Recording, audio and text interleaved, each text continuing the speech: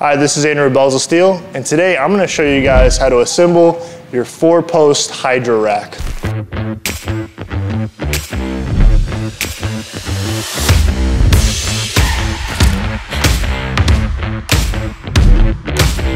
Now before we get started, what is the hardest Bells of Steel product you've ever had to assemble? Comment below. So this rack should take you no more than 20 to 30 minutes, and all you need are two tools, 24mm socket and a 24mm box end. I'm gonna choose to do an impact today to make it a little bit quicker. The great part about this rack is it only really has 2 bolts to consider. They're all 24mm. Most of them are short, and there are only a few that are longer. And the reason that we have longer bolts is to attach the 4-post to the extra 2 posts in the back, and I'll show you guys that later. So this rack is pretty simple. It comes with 1 bolt. Should be all threaded for all of them. It's gonna have a big washer that goes on the outside, and then it goes through the rack.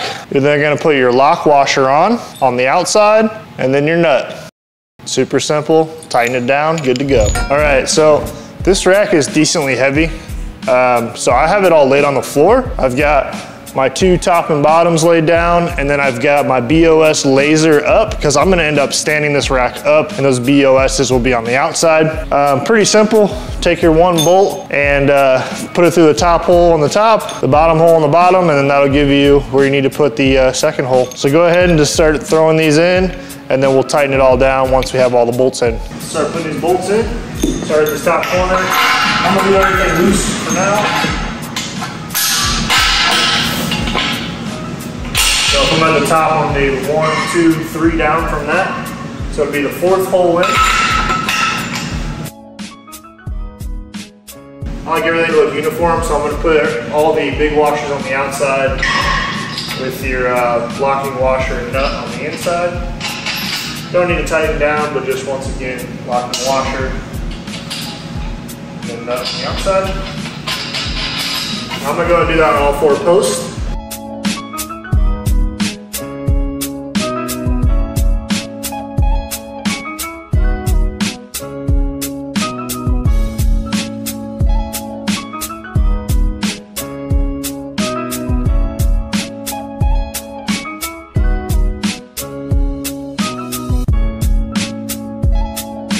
Another key thing is these are numbered up and down, so you can't really mess up which side is what. The only thing is make sure the BOS lasering is on the outside.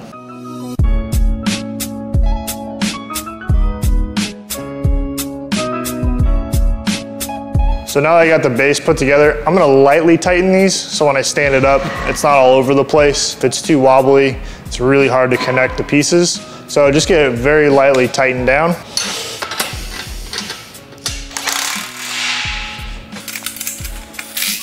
I like to go caddy corner. That way the top isn't super tight and the bottom's loose, or it's off. I like to go caddy corner in a pattern.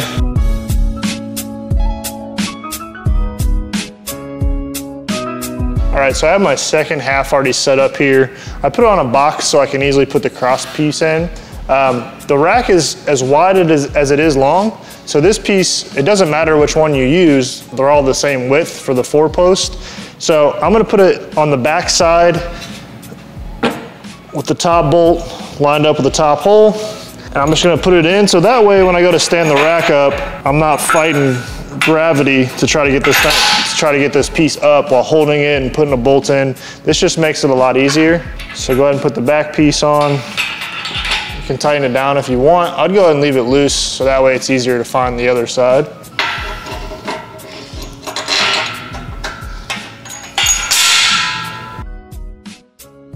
I did notice that my Bells of Steel plyo box worked great for this as well. Just add it to the list of how many awesome things it can do. I'm just gonna tighten this down real quick as I hit myself in the junk. Again, I'm gonna get it super loose. Just get it just snug. All right, ready for that side?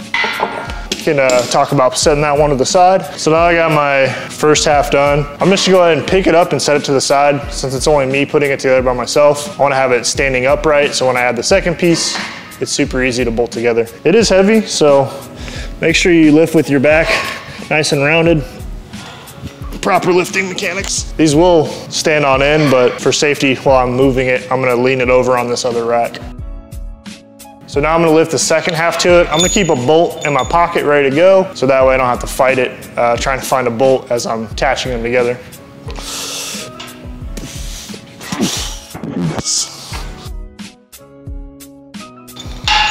I'm gonna go get my bolt out. Now I'm gonna grab my second half. Look at that. Stick it in the fourth hole.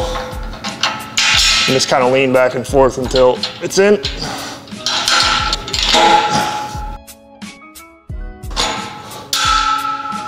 Make sure you put that washer on and nut for safety. There you go. Now you can kind of line up better.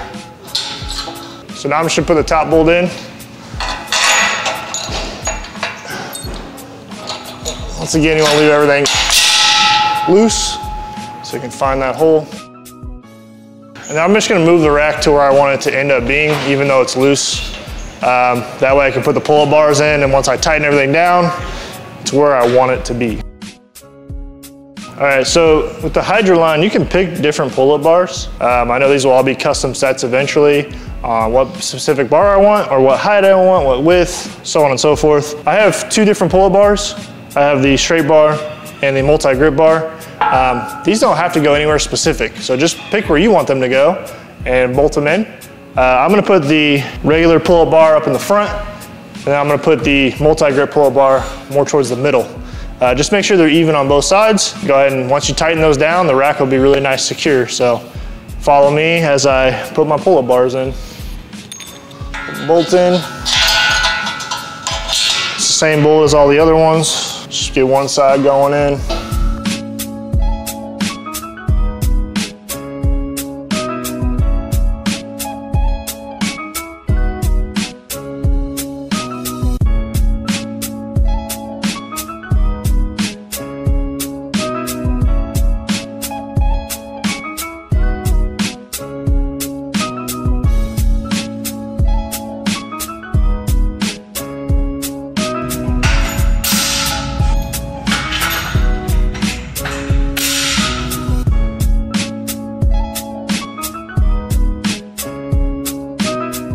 So now I'm just gonna tighten everything down.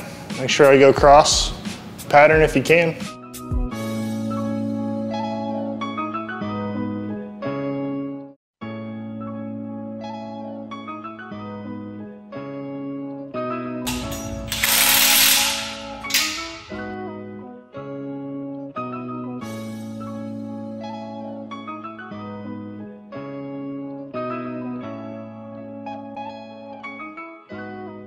So this was how to assemble the new 4-post Hydra rack by Bells of Steel. I hope this video helped.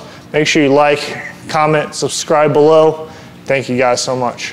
Hey folks, Kayvon here, founder of Bells of Steel. I hope you loved that video. Be sure to smash that like button and leave a comment below. And if you want any of the awesome home gym equipment you saw in this video, be sure to follow the links in the description and let the gains begin.